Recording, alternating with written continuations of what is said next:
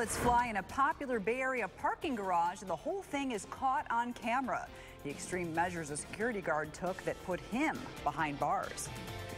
Good evening. A security guard in jail tonight after a confrontation with two people inside a parking garage. I'm Katie McCall in tonight for Serena. And I'm John Sable. This happened early this morning inside the Palm Avenue garage in Ybor City. ABC Action News reporter Kara Mashik is live there tonight with what happened and the new legal action that might be taken in this case. Kara? Yeah, that's right. The two guys who were in the center of all of this really admittedly were doing something they probably shouldn't have been. But when the security guard confronted them, things escalated very quickly. And now it's that security guard, not the two other men, who is in deep trouble. And the company that he works for could be in hot water, too. Kevin Witcher and Chris Pino were heading back to their car in this Ybor City parking garage early Sunday morning when a security guard blocked them in after spotting the two urinating inside the garage. That's when Pino started rolling on his cell phone camera. Will not stop me from moving your cart from behind my vehicle unless you call the cops.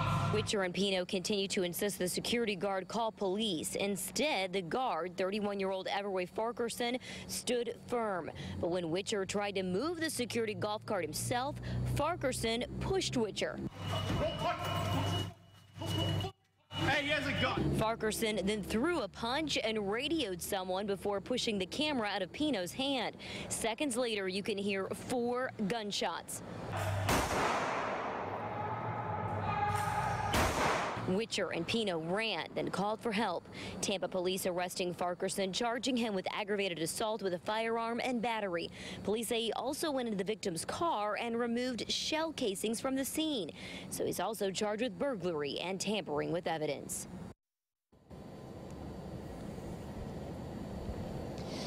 Now, Farquharson was employed by a company called Iron Eagle Security, and we reached out to them tonight but have not heard any response or comment about this particular situation.